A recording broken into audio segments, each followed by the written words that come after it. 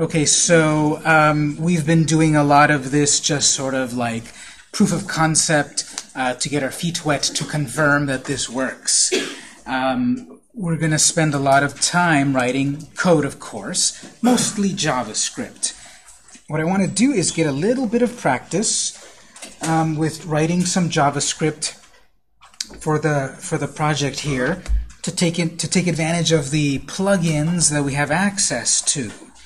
So open up your web browser, any one that you like, and let's go to the official documentation where the plugins are, where Cordova is. So it's cordova.apache.org.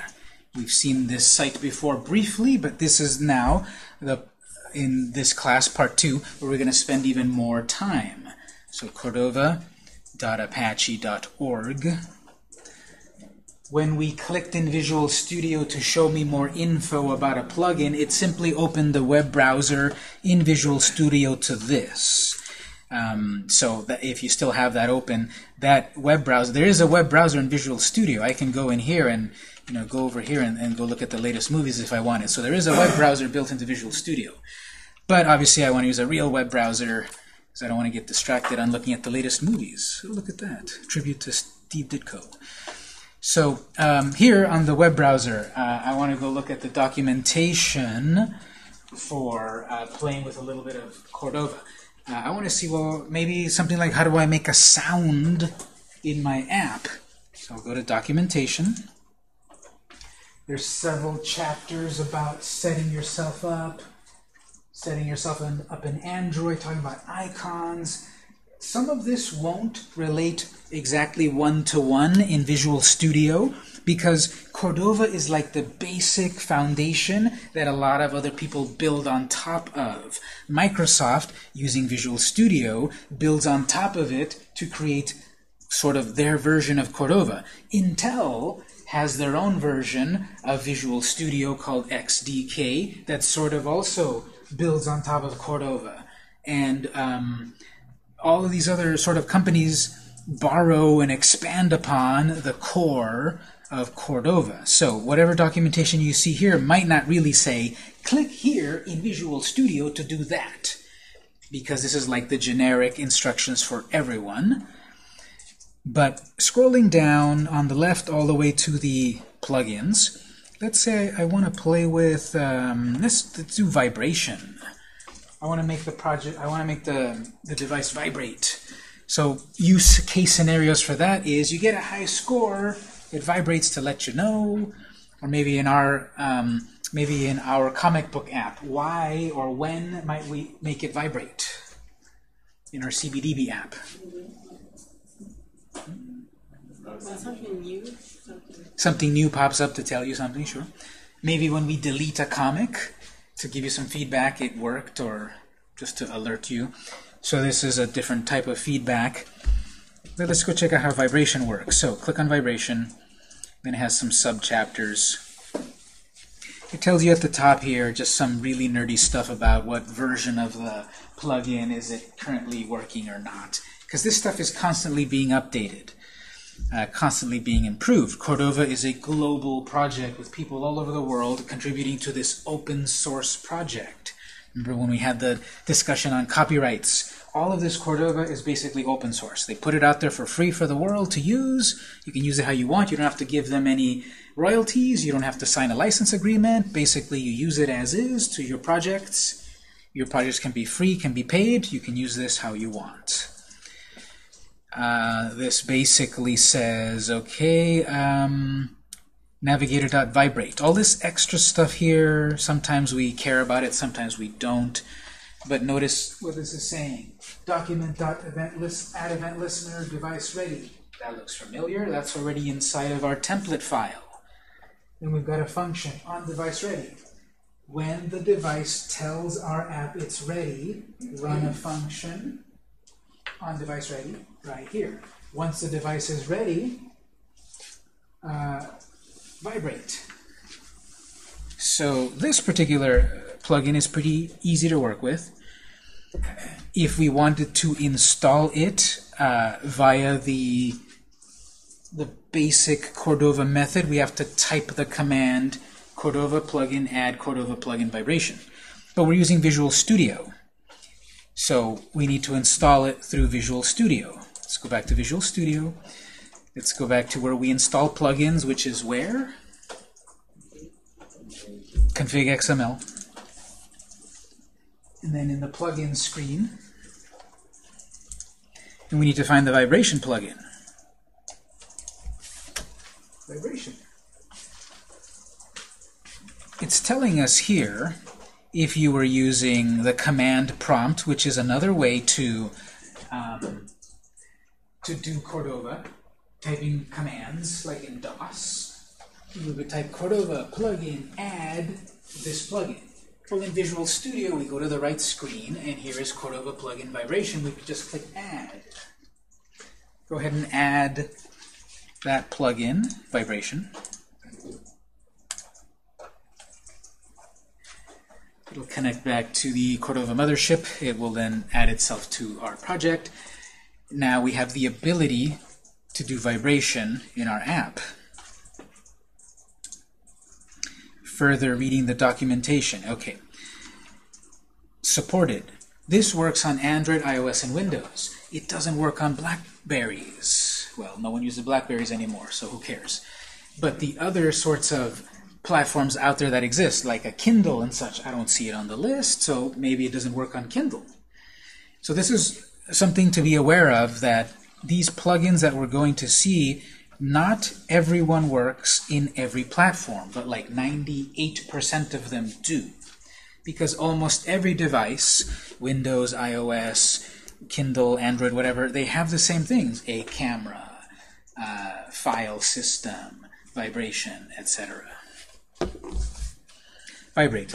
This function has 3 different functionalities based on parameters passed to it. Standard vibration, navigator.vibrate time, or navigator.vibrate time. This looks exactly the same. What's the difference? Square brackets. Anyone know what square brackets in JavaScript means?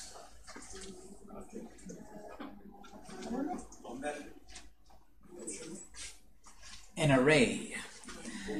An array of objects, perhaps. So, if you don't know that, we'll get to it, no problem. But here's a possibility of adding one set of time, one amount of time, or different sets of time. So time is a variable or parameter in milliseconds. How many seconds is 1 millisecond?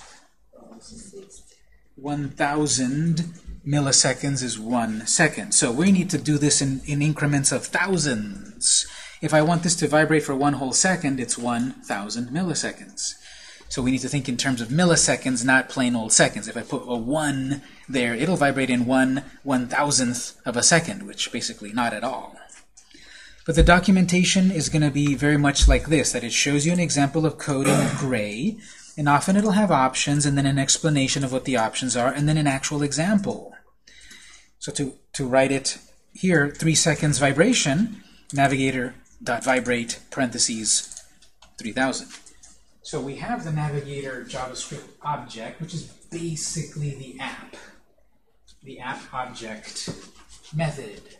Dot vibrate parentheses, so it's a method with a parameter, 3,000 milliseconds being 1 second.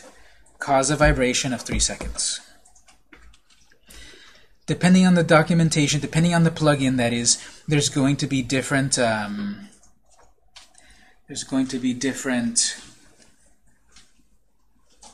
quirks or specific things. Apparently on iOS, we cannot tell it how long to vibrate. Even if we say vibrate for 3 seconds, it'll vibrate to the built-in amount of time that iOS, that Apple has decided. If we're on Windows, yes. Yes. Some reason that Steve Jobs enshrined that no one will ever change is that, yeah, for whatever reason, for user experience, we believe 3 seconds is perfect, so anything less or more than that is horrible for the user. So that's what one thing to be aware of on iOS. But it might not be a big deal for most of us, but just something to be aware of, and it's in the documentation. For Windows, a maximum size of 5 seconds. So you can't make this vibrate for 8 seconds. For Android, call navigator vibrate will immediately return false if user hasn't tapped on the frame. Okay, well, anyway, here's another way to do it. Vibrate with a pattern. Android and Windows only. So again, because iOS is only going to vibrate a certain amount of time, it's going to ignore this. It will vibrate, but it'll ignore this. And here's where the array comes in. An array is a sequence or a collection of numbers. So we're saying here, vibrate for 1 second, comma, then vibrate for a second, comma, then vibrate for 3, then vibrate for 1 more second, and then vibrate for 5 seconds. So a pattern. And we can have as many values as we want here, but it'll only work on Android and Windows devices. We can cancel a vibration in the middle of all of this with vibrate 0, but not supported in iOS. So this code that we're going to write, again, it's like 98% compatible on all devices. There's a couple things here and there that are quirks that you just read about and adhere to. So we've installed the plugin. We want to write the code. All of this Cordova code is basically JavaScript code. Let's get back to Visual Studio. Let's open our index.js file. Inside of the scripts folder, you will find index.js. Here's our JavaScript file. The HTML file is all for the structure of things, the CSS file for the visuals of design, and the JS for the interactivity. The documentation in Cordova was basically saying you're going to write your code, although in the global scope they are not available until after device is ready. This is trying to say that this plugin, and basically all of the plugins, should exist in an on-device ready function. That's what we have already in our template. When our app starts, it'll start reading our code from top to bottom. It'll wait for the device to communicate back to our app, we're ready. Then it'll launch device ready, and basically all of the code that our app needs to be about needs to be in on-device ready. Other stuff outside of it, it's basically you have to have the Cordova code in on-device ready. Because the reason for that might be we're trying to use vibration, but the Cordova code hasn't loaded into the memory yet. We know the Cordova code is loaded into memory once device ready happens, once device ready event fires, once the device tells our app it's ready. So anywhere inside of on-device ready, we can start writing this code. I'm going to write it before the end of on-device ready, which is line 21, 22. So give yourself a couple of empty spaces before the end of the curly brace of on-device ready. And you know, they're not doing the thing that we're doing, being good coders and noting our ending of our functions and such. That's optional. But I want to lose track of what that is, because we're going to have like 700 lines of code in this thing. So this is optional. And again, this test file, we're going to delete it today. We're not even going to keep it. We're just playing with it. But it's good practice, as we've been doing, to name the ending of our functions. Navigator. Again, as we're typing, it may pop up to suggest stuff. And this autocomplete is in Notepad++. Remember, we had it off. And if the pop-up happens, you can double-click the code, or you can press Tab for it to finish typing for you. But again, be careful, because as I'm typing NAV, it means, oh, do you mean navigator type, navigator beacon? No, I mean navigator. But what about capital navigator? No, I mean lowercase navigator. Tab dot. You get a pop-up of even more stuff, and it's simply navigator.vibrate. Vibrate. Again, as this pops up here, It may also give you even more tips. Navigator.vibrate works with a pattern, which is a number, vibrate, parentheses, semicolon. That's the complete basic command. Use the Cordova JavaScript code to vibrate the device for 3.5 seconds. For 3.5 seconds, I want my device to vibrate. What's the number here? 3,500. 3,500. 3,000 milliseconds is 1 second. Half a second then is 500 milliseconds. 3.5 seconds, 3,500 milliseconds. I'm going to save it. I'm going to run it, F5. And I want to see if my device vibrates.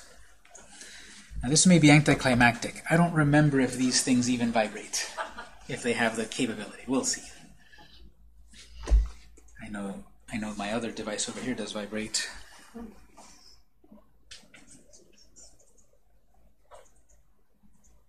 Did yours vibrate? I got an error message that block calling Navigator vibrate because our user hasn't tapped on the framer and then in free. That's odd. Did anyone else get that kind of message? Really? Oh, here it is. Block call to Navigator because user hasn't tapped on the frame or any embedded frame yet. What is that saying?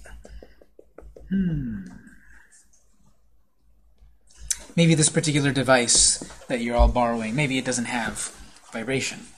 So, let's do a different plugin. Let's do sound. This thing should have sound. Okay, I'm going to stop that. Yeah, let's stop that. Okay, we want to do sound. Okay, vibration, I guess maybe these things don't do vibration. So let me comment. Let's comment out the line there because maybe I want to delete it, maybe not, but we'll comment it out.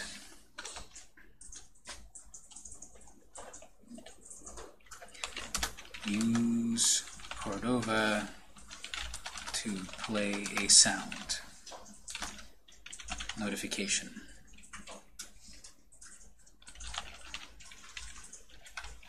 So the idea is that I want to use Cordova to play some sound.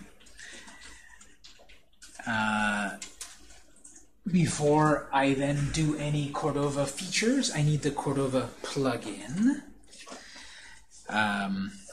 So, in the documentation, I'm browsing around here. We've got camera, device, media, status, etc.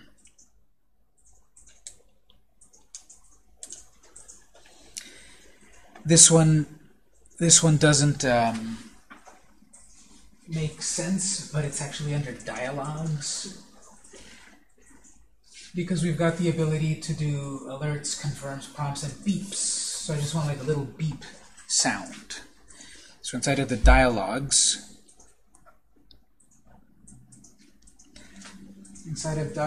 we're going to make our app beep.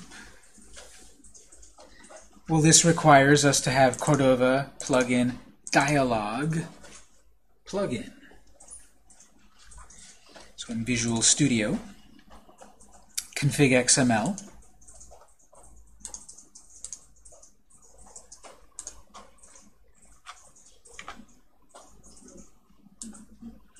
dialogs is under here, notifications. Cordova plugin dialogs. So in Visual Studio, we have to add this particular plugin to do notifications in terms of alerts, pop-ups, and sound feedback.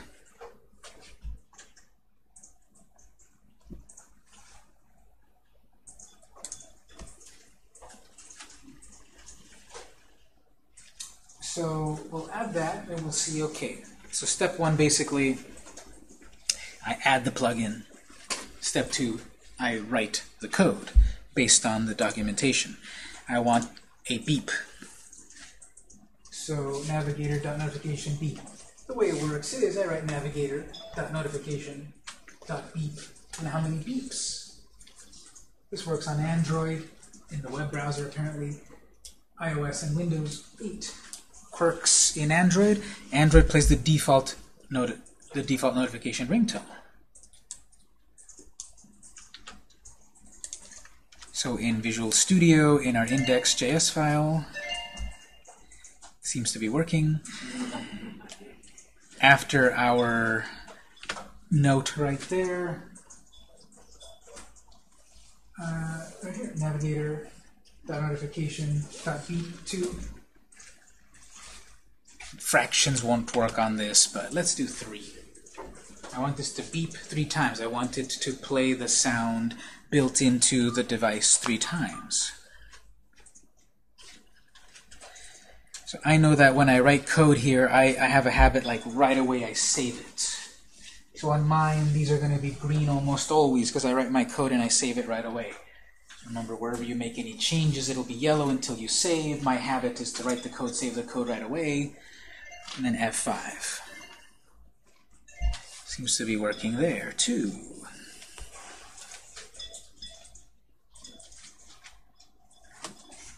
So give that a try. Navigator.notification.beep 3.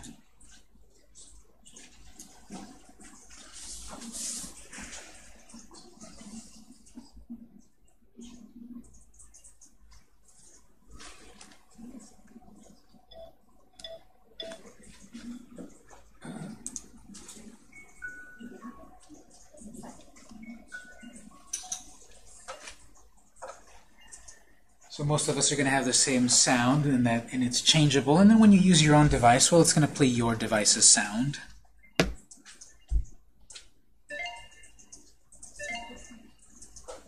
There it went, 3 for me.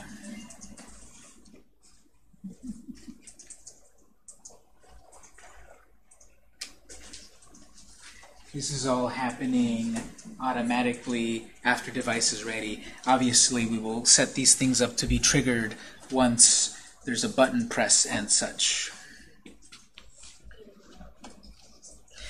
And again, the annoying thing for me is that this does not clear itself out between compilations. I would try to remember to clear it before you stop your debugging.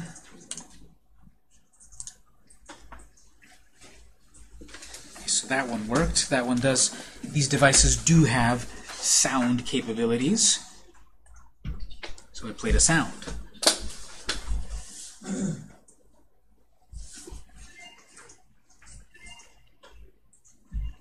Now that we've confirmed we've got sound, let's mute our devices. You can press the volume button on the top here to go to 0.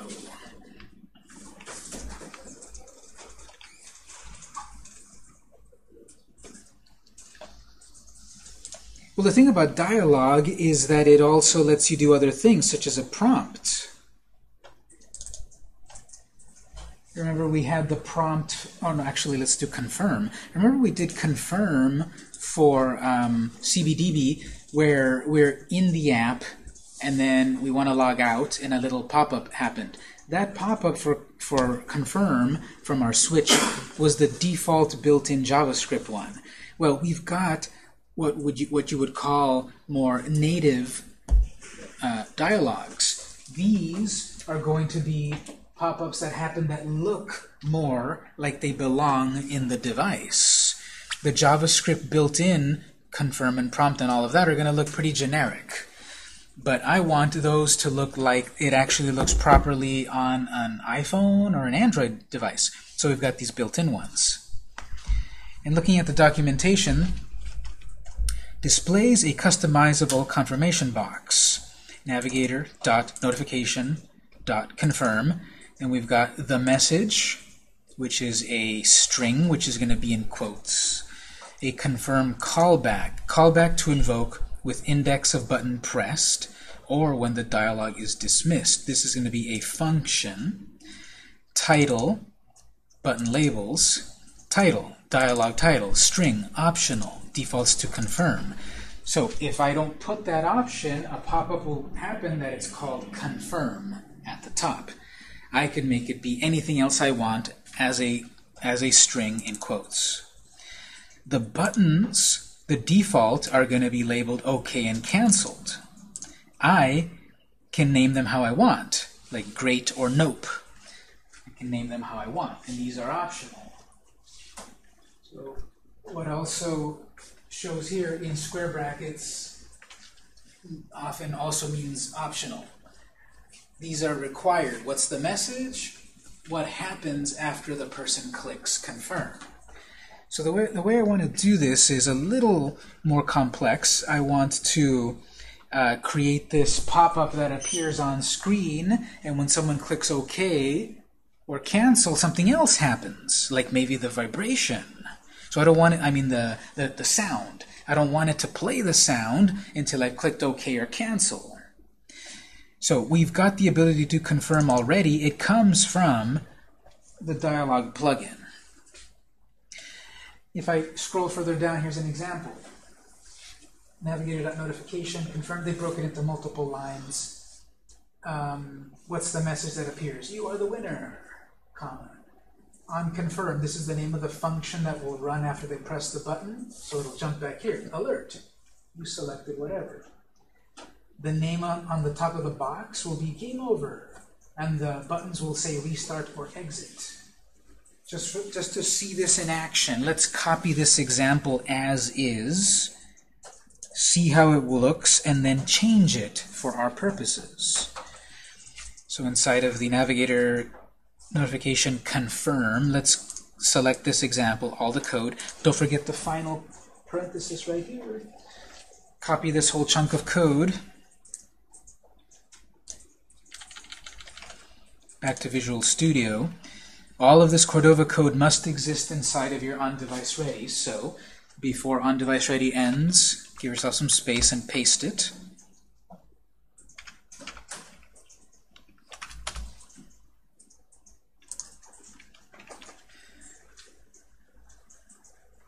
So navigator.notification.confirm.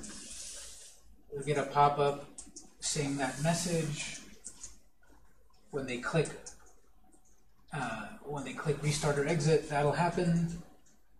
Message on top. The buttons are going to be called restart or exit instead of cancel and OK, the defaults. It'll jump back to this function. It'll do a basic alert. It'll say you selected, and it'll tell us which button the person clicked on, the first one or the second one. All of this is just out here without any interactivity, so it'll just happen as soon as the app launches. Before we play it, let's move the beep code to be inside of the on confirm. Cut it and paste it into confirm. We don't want the sound to play, and you can turn up your volume now, I guess, if you want to hear it. But we don't want the sounds to play until the person does the confirmation here. So I moved .beep from outside of a function into the onConfirm function. I have all of this code I haven't saved yet. Go ahead and save it and run it.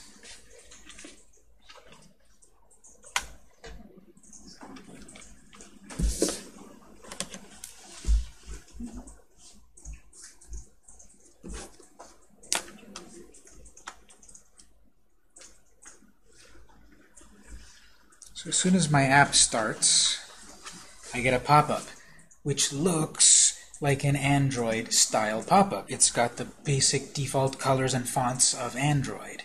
If I were running this on iOS, it would have the basic design and colors and style of iOS. I get then the button restart and exit. Well, that's exactly what I have listed here, restart and exit. At the top of the box, it says game over. Well, that's what's there, game over. And then the message being said, you are the winner, which is right there. Either of the ones I click on will then take me to the onConfirm function. I'll just click restart. You heard 3 beeps, hopefully. A new pop-up happened, an alert, which doesn't look too much like Android. It's dark and the font's weird and stuff, because that one is not the native alert. It's the basic built-in alert. But it did the 3 beeps. It said you selected, and then in my case, 1, because I clicked button number 1. I click OK on that, then the app continues.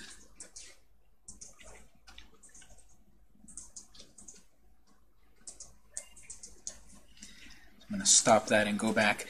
I can play with this to do other things. Instead of saying you are the winner, let's say, do you wish to exit? Question. Instead of it saying game over, we'll say log out. Instead of it saying restart, we'll say stay. Instead of exit, we'll say quit. Just changing totally basic aspects of it. The functionality is exactly the same. Create a confirmation box. I changed the messages that happen, but in the result of whatever they clicked on,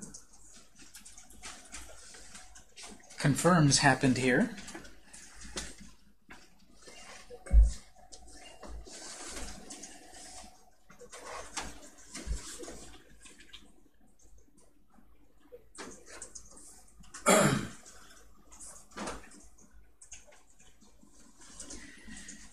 Well, there's stay, there's quit options, but either of the ones you click on still will run one function on confirm.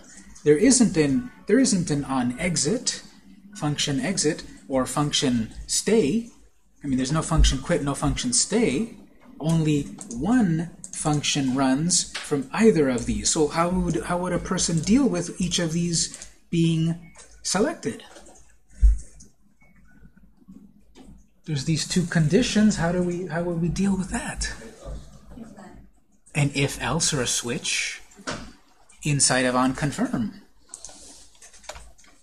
If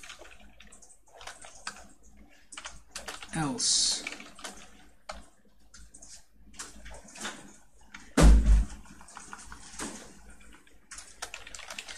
well, it's good practice here. And on confirm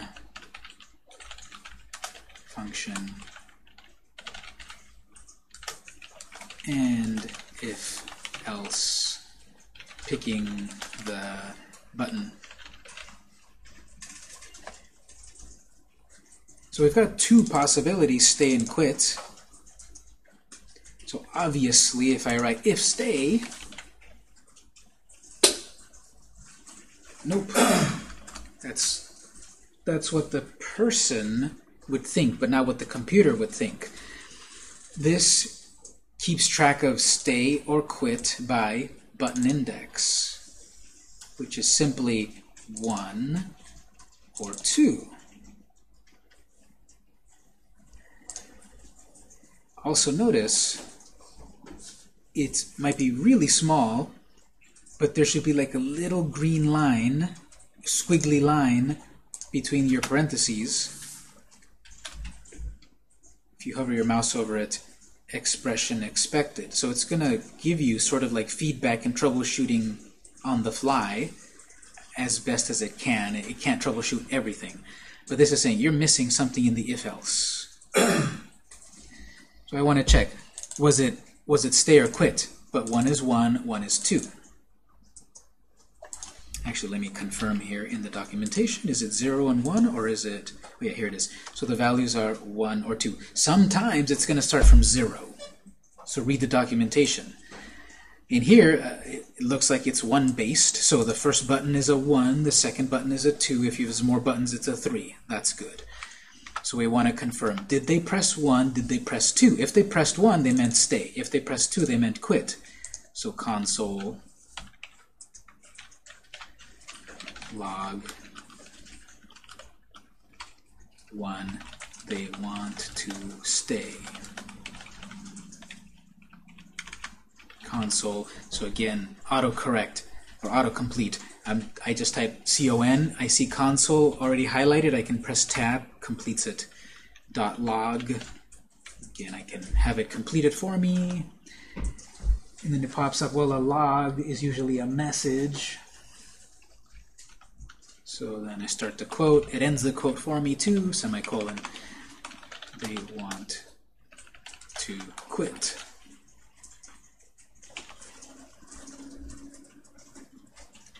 This is how I can account for these two possibilities when I only have one function that is going to run. Only one, because when they were inventing Cordova, that's what they decided. So we have to follow the documentation, and then we can then alter it as we wish.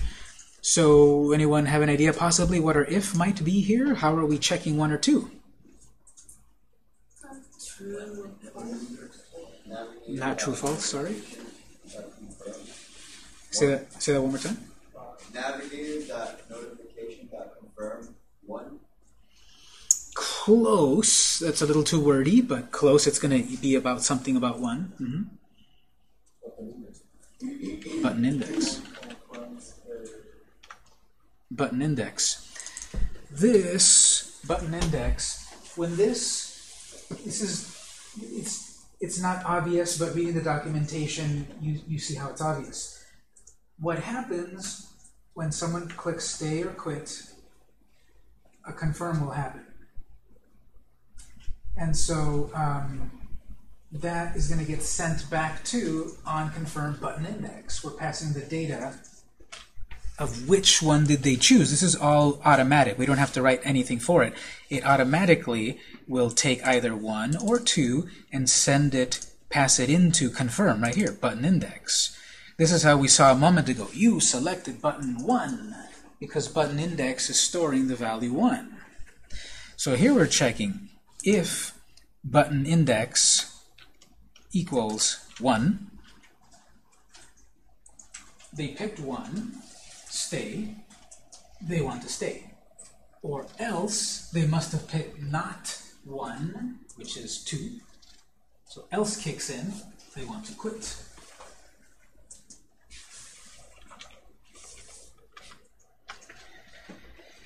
So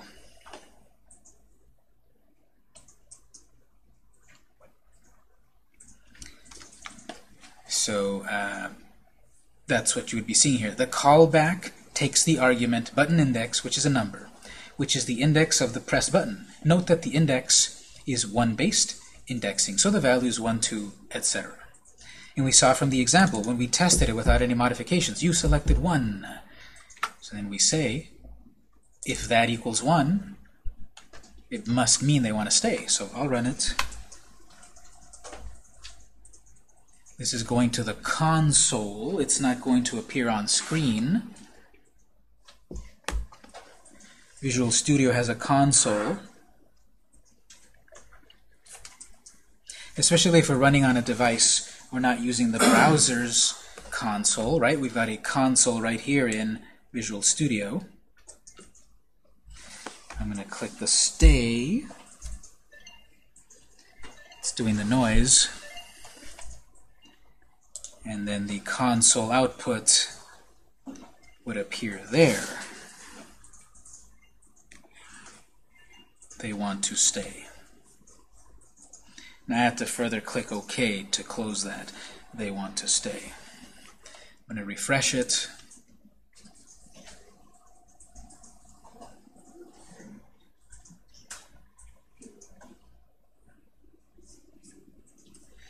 This time I'll press the other button.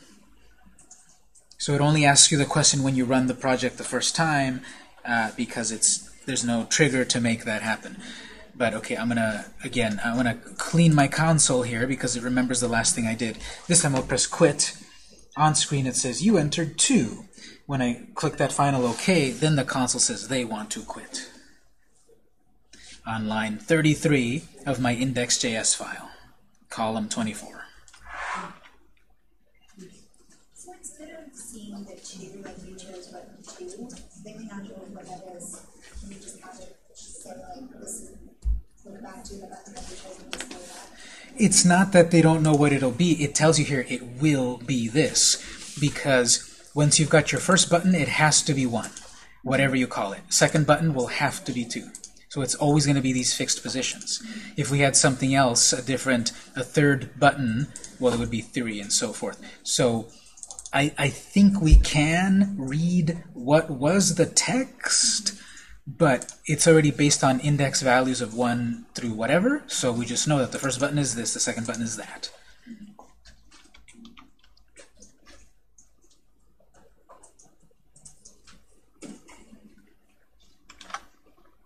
Okay, so I press the second button, number 2. The pop-up said you pick number 2. But then in my JavaScript, I'm translating that, something human readable. If they press the first button, that must mean they want to stay, or else they must have not pressed the first button, the second button, so else kicks in. Regardless, then it plays.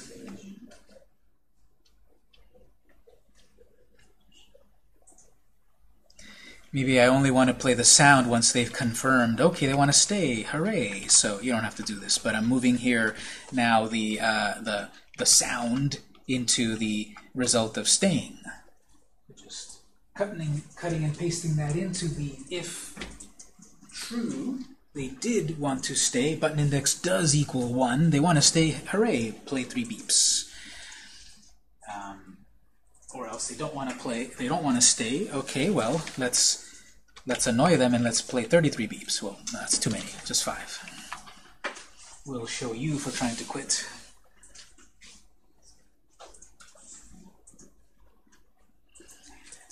So you see again, this is what I keep saying about building blocks. Literally here, pretty much, these Cordova plugins, I want to learn how to do, I want to use camera in my app, so I'll turn on the camera plugin and I'll write the code for it. I want to do sound, I want to do checking contacts on the device. So the pieces, then I put them together to do what I want.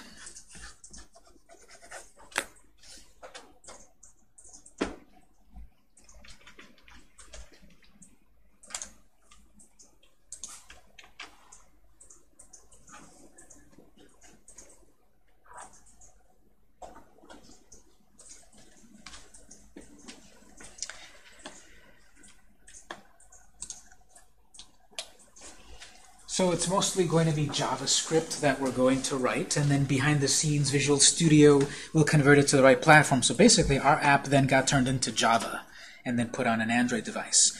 If we had this all set up for iOS, it would then convert over to Objective-C and go on an iOS device. But we're going to be writing JavaScript. That's the thing that we care about. Therefore, we need to make sure our JavaScript code works, and so forth. Let me show you the very super useful tool built into Visual Studio to help us help us confirm that our code works. Let's do this first of all. Let's click this Save All button. We've been opening different files. If you don't save all your files, they don't update, right? So do Save All, and then we can do then close each of the files you have open. Just close the tabs for each of them. So make sure you saved it. Close the tabs. We're staying in Visual Studio, but just close all the tabs for a moment. All the tabs.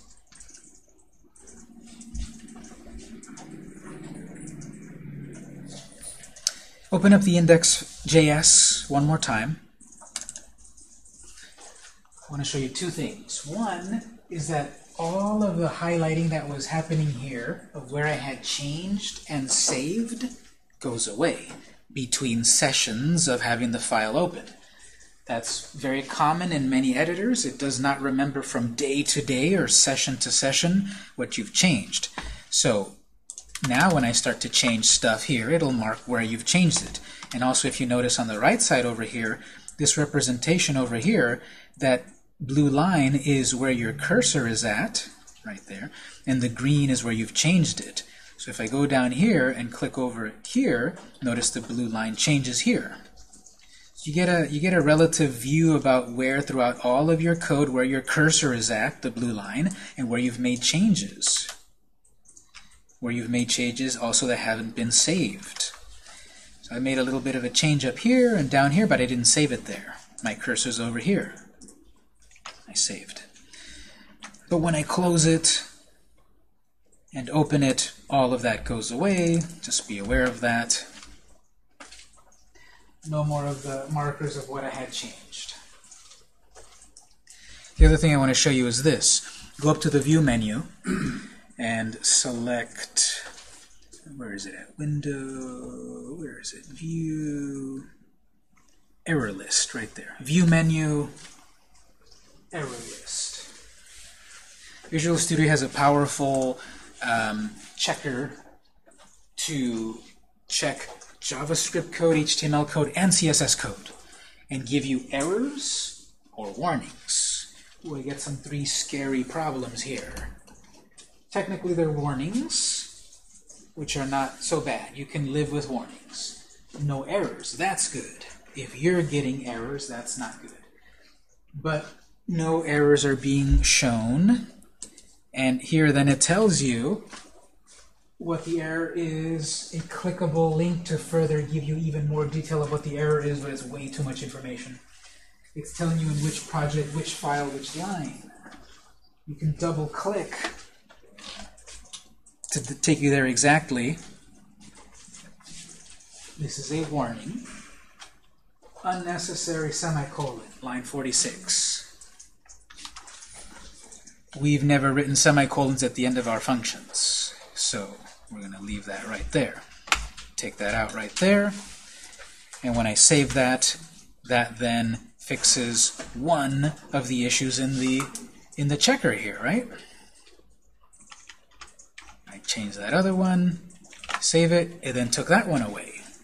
Now again, they're warnings, not errors, so it's not going to be too bad if I leave it. If I leave it there, but if it really bothers you, I can say, don't show me warnings. That's not the best solution, but you can do that there. Okay. So that error checker right here is going to be very useful, especially when I make mistakes. You know, if my code is misspelled and stuff, it's telling me something's happening on line 48. Sometimes it's not exactly telling you like here, like what's my mistake that I made here on line 48. Let me zoom in. I misspelled function. I'm missing a T, but that's not exactly what it's telling me. It didn't say you misspelled function. Unfortunately, there is no, error checker in most software that can fully check every single error, because syntax errors are easy to fix, logic errors are a lot harder. Technically, here, I'm using this function. Technically, that is kind of correct.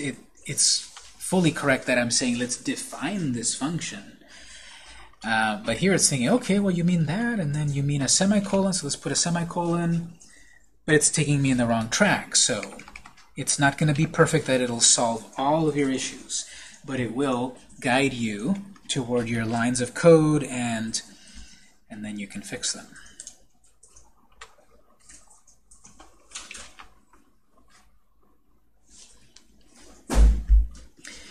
So that error list. As we get more complex in the code, I'm going to recommend, before you call me for help, I'm going to recommend look at your error list and see if you can figure it out a bit. And I'll come and help you, of course. But this has been so useful for us in the past semesters that when someone gets like a guide, go look at line 7. Oh, I misspelled it. And then they fix it. This also works looking if you this works on the files you have open. So if I have the index.html open, no problems there. Oh, actually, what's this? Okay, yeah, this one. Problem, warning, not an error. If you open your index, it gives you a really scary warning. What's this warning about? It's saying not found. That's bad, right? What's happening? It can't find that file. Well, it's this line line 25 here. It says we cannot find Cordova.js file. It's not in the folder.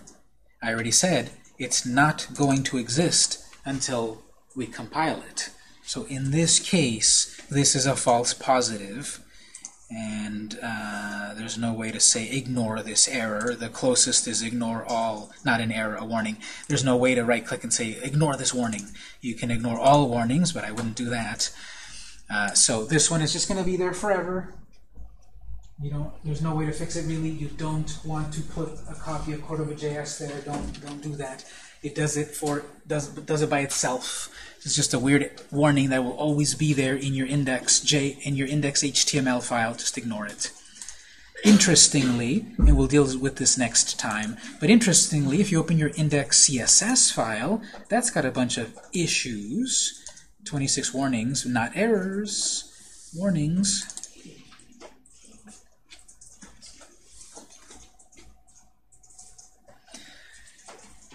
Values of 0 shouldn't have units specified. What does that mean? I click on here, margin 0 pixels. Technically, 0 is 0. You don't put any values. So I'm not going to worry about these because they're warnings. And if you are interested, you can click on these on the left, and it pops up to give you like the full gory details about what that is. It's going to be way too detailed.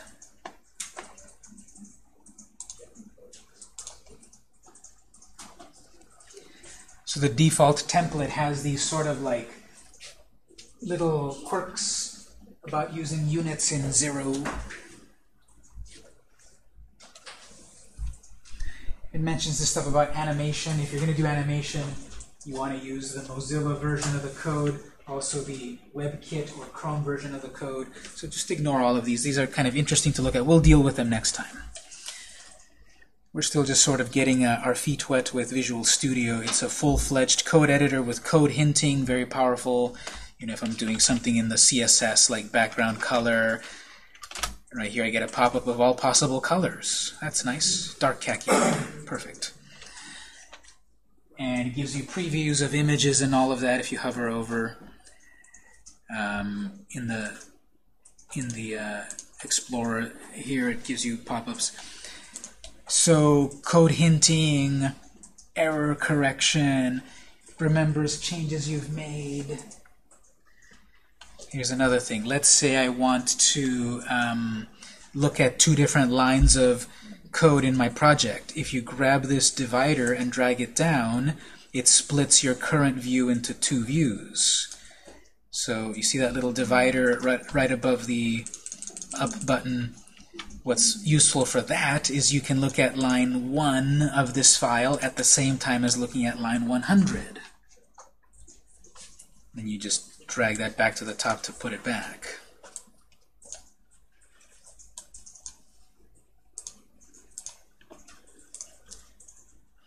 You can right-click a tab and do separate views like we did with Notepad++.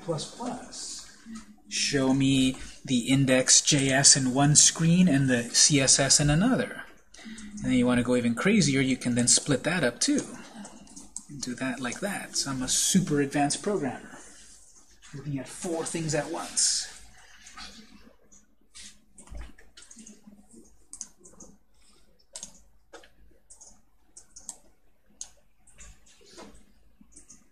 Save all. We've got, of course, undo, redo. We've even got jump back in history. Instead of pressing undo 7 times, you have a history here. Take me back 7 times. So very powerful software, very complex, very full-featured, technically demanding. You need a newer computer to run it the best. But now we're going to start to use devices. When we come back next time, we're going to start to set up our real project for CBDB. We're going to create a brand new project, set up the config file exactly how we want, start setting up icons, start setting up our basic colors and such, then start to bring in our CBDB code from last week to actually put it into our project, and then continue. We're going to actually then see it work, that it has the auto login. Remember, that wasn't fully working. It detected if you were logged in, but it didn't automatically change it to the section. That'll work once we're done with this on Thursday. So, a lot to talk about, but remember, I'm recording this. I'm going to have handouts. I put 2 more handouts into the folder I didn't talk about, but you want to look at them. So here's our new direction. General questions on what we talked about today? So there's nothing for me to save into the network folder. This test project, you can keep it if you want, delete it if you want. If you want to keep it, this is being saved inside of your My Documents folder. Inside of Computer, inside of your folder of My Documents, you're going to see this, this project. So if you want to keep it, you can keep it. If not, you can just turn off the computer and it'll be gone. But it's inside of My Documents, Visual Studio 2017, Projects. And there it is, blank Cordova 1.